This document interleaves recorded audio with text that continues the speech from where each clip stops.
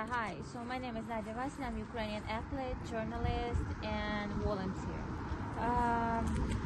We can see the gym. My gym, where I started my career as a little girl at the age of 3. And now it's absolutely destroyed by a Russian army, a Russian terrorist.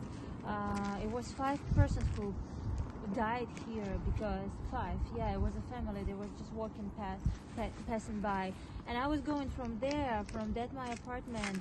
I heard the sound like, and then I sat in my car and rushed to the central part of the city, and I heard the bombing again, and I didn't know what was that. And then when I get home, I was told, like, turn on TV, you will see what's happened, and this is what happened.